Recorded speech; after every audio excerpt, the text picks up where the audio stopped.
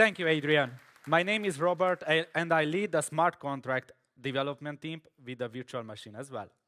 There is so much happening at the consensus and protocol level, constant innovation and building. The execution layer must, of course, keep up with all of this. Evolving the world's economy through decentralization will require a smart contract platform to execute complex operations with low latency and to be able to continue doing so throughout imminent periods of exponential growth. This was the design goal of the Elrond's architecture, to create a dependable execution environment whose speed and cost remain constant under heavy load, which is able to scale with demand and integrate new components with ease.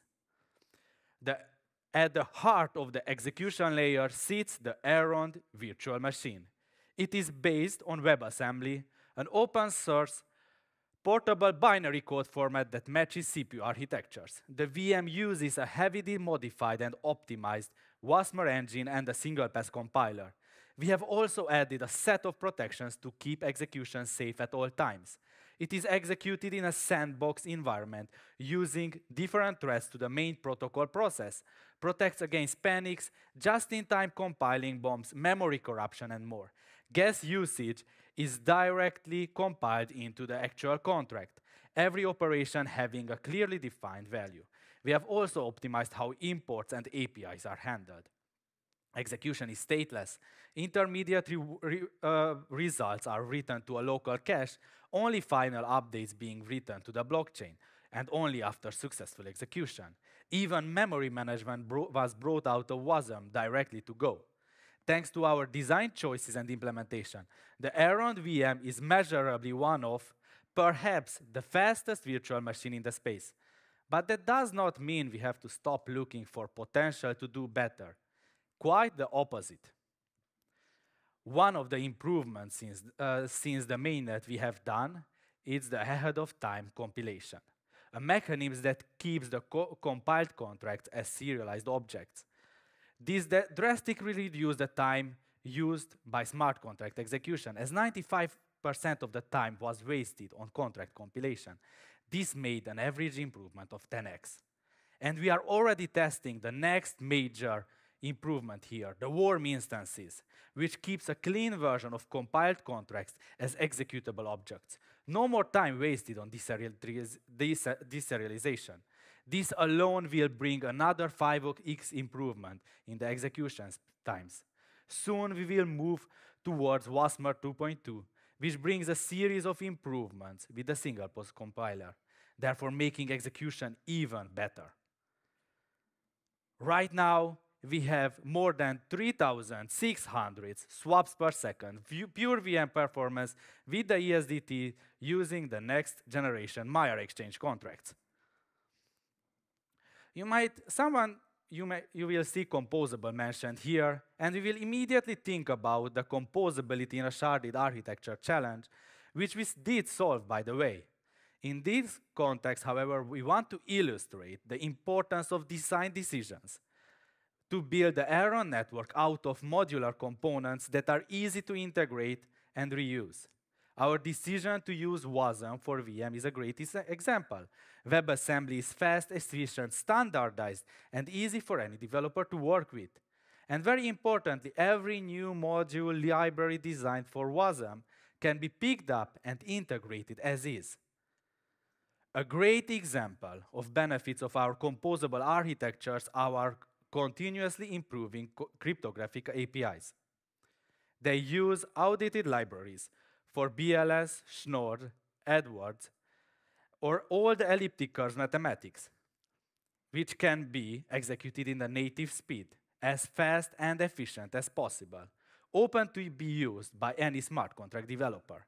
Other blockchains use dedicated smart contracts to address this issue, meaning the results are slower and much more expensive. We are already working on integrating the newest libraries regarding threshold signatures as zero-knowledge proofs as well. So composability in a sharded architecture deals with the challenges for dApps to retain the ability to work together, even when deployed across multiple shards. Elrond addresses the composability issue problem via asynchronous calls and the ESDT token standard. Smart contracts call one another via the async call API, and the protocol resolves calling back the initial smart contract on the defined callback function with the accumulated results and token transfers. All this is possible because of a well-defined process run by every single node through which we create unsigned transactions. Now we take the next step, and after almost 2 years of work, we are close to release the asynchronous calls version 2.0, which includes the concepts of time locks and promises. In V1, only one async call was allowed, and we could not resolve multiple changed asyncs. However, in V2, all this is possible. The developer can call multiple contracts, define multiple callbacks, and even have a closure when all of this is finished. All of this is implemented in the VM and the protocol level, so the developer do not have to worry about anything. Callbacks are always called, promises are always kept, and time locks will always be met. Accounts on other blockchains only have an address, a balance, and a nonce to keep track of its transactions. We saw an opportunity early on to augment accounts with additional pieces of information which are essential and to enriching the identity and opening up a new host of use cases. This is why we introduced the smart accounts. They are accounts with added key value storage and a set of built-in functions which enable certain information to be written directly to the account. Hero tags are an example of such information, immediately adding another dimension to what was previously just a string of gibberish. You can think about any kinds of information like your public email address you want to share, or a cryptographic hash to verify the ownership of data, the document attesting ownership of something, medical records, citizenships, and so on. The next is the Elrond ESDT token standard, which is completely different from other chains. It is implemented directly into the protocol. One important implication is that token issued on the network does not need its own smart contract, which greatly reduces its storage footprint and cost and resolves the DeFi composability problem. Perhaps even more importantly, every token, fungible, semi-fungible, non-fungible, is working on the audited built-in functions running at the protocol level. All tokens being first-class citizens, they are embedded directly into the protocol. This means that issuing a token does not require security audit of the token, nor does it require expensive developer resources to create or maintain. With this massive barrier removed, anyone can create their own coin or NFT collection and start experimenting with Web3. Integration is done in all levels: Explorer, Wallet, Maya, Light clients, you name it. ESDTs are for Web3 what launching your own website or launching your own app were in the early internet years, a catalyst for innovation and opportunity. Coming back to a bit more technical things, I want to highlight an important implication of having tokens built into the protocol level. Token transfer transactions do not require the VM to be processed. Instead, tokens transfers are done via regular transaction. You only add the token ID and the amount to be transferred into the data field. This increases the transfer speed, reduces the gas requirements. As no smart contract is involved transferring the tokens, the Elrond network can process up to 15,000 tokens transfers per second. Computing everything involved gas, consensus, peer-to-peer block propagation. The implication for payments as similar transactions are hard to overstate. The combination of a protocol-embedded token standard and smart accounts give birth to unique opportunities. On Elrond, tokens that an account owns are etched into the account itself, marking a fundamental difference of ownership on Web3. Smart accounts actually own the tokens, whereas simple accounts on other chains have their tokens assigned in third-party smart contract. That's a bit like having your money in your pocket versus in a third-party deposit box. The legal, economical, and psychological implications of true ownership are critical for the upcoming Web3 transformation. When implemented in a high-throughput, low-latency, inexpensive blockchain, It will be a powerful catalyst for adoption, even in areas previously not thought possible to decentralize. Next, I want to highlight some subtle yet equally important options that arise of the ESDT standard and the way it interacts with smart contracts. By default, the Elrond smart contracts are non-payable, meaning simple token transfers will fail, and this will save a lot of time and money. A smart contract can have its functions triggered by ESDT, token transfers, by additional information on the data field.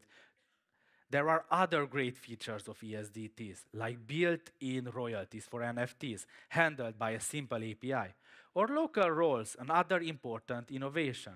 For a given token ID, the token manager can define multiple local roles for multiple addresses. We use this, for example, in MyRDEX to give different smart contracts permissions to mint and burn locked max or max, depending on user interaction. You might, example, allow a multi-signature contract to update your own NFT collection. Last year, while developing the Maya exchange, we saw an urgent need to enable transfers of multiple tokens from a single transaction. On other blockchains, adding liquidity needs at least 3 transactions. By implementing the multi-transfer capability, we can do that with only one. As multi-transfer works with all kinds of combinations of tokens, it opens up an abundant potential of use cases in DeFi attestation. We have other goodies as well, like transfer role, where one can limit to which addresses a token can be transferred. So you could make a token that is only tradable on a set of specific exchanges, or an NFT that can only be traded on a set of specific marketplaces, if you wanted. This has even deeper implications for automatically adhering to regulatory requirements, something that perhaps only DeFi products will be able to do. Anchoring the unlimited potential of the limitless metaverse possibilities of the multiverse itself into the fabric of reality can only be done by a decentralized network that is safe, secure, and above all, scalable. So, I will leave you with these key facts about the Elrond network execution environment. Smart contracts, fast, small, composable, upgradable, and 30% royalties for developers. Smart accounts, Web3 ID building blocks, associated data tree, key value storage, built-in functions. Tokens, fast Web3 payments, true ownership, royalties for NFTs, boundless creativity. Thank you.